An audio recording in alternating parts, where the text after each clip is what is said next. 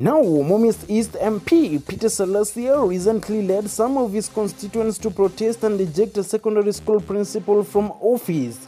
The furious parents stormed St. Gabriel Isongo Secondary School in Mumias East and frog-marched the school head teacher, accusing him of posting unsatisfactory results in the 2023 Kenya Certificate of Secondary Education (KCSE). However, the youthful legislator for the first time seemed to regret his actions of attacking the school principal. In a video, MP Salasya condemned the act, terming it shameful, and asked the security agencies to take an immediate action against the perpetrators.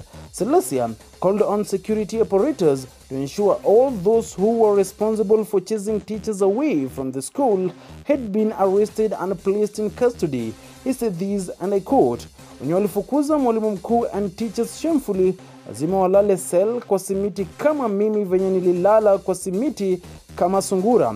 DCC Shianda and OCPD Shianda Police Station, if you don't arrest them, you must get transferred immediately because you will be sleeping on your job." End of quote.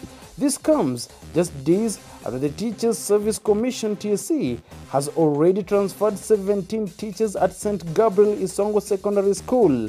Education stakeholders have since condemned the attack on teachers and called for immediate action against the perpetrators.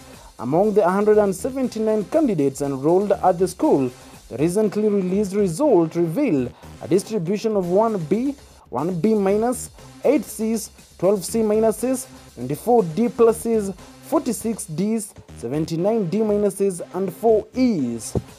This is MCuba News.